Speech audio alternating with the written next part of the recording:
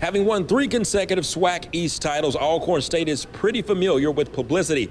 However, over the last week, they were in the spotlight for the wrong reasons.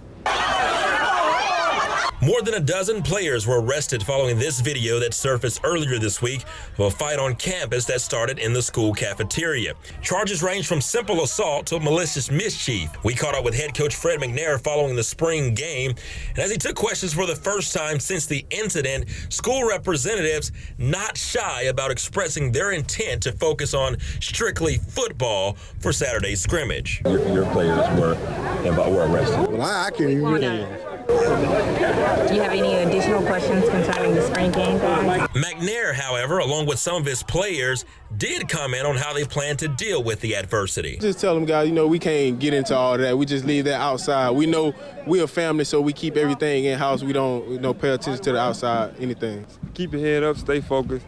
The storm don't last always. Anybody that's been a football player or either been a student on the campus, it's things like that happen. So that's no problem. I mean, we're going to handle that. At university, they done a great job putting out the statement on it, and so we just going to take it, and what need to get done, it'll be a process. So. Now, that spring game ended in a 6-6 tie, and according to head coach Fred McNair, as far as disciplinary actions, it will come down to what school officials decide. Reporting from Alcorn State University in Lorman, Mississippi, Josh Jackson, 16, WAPT News.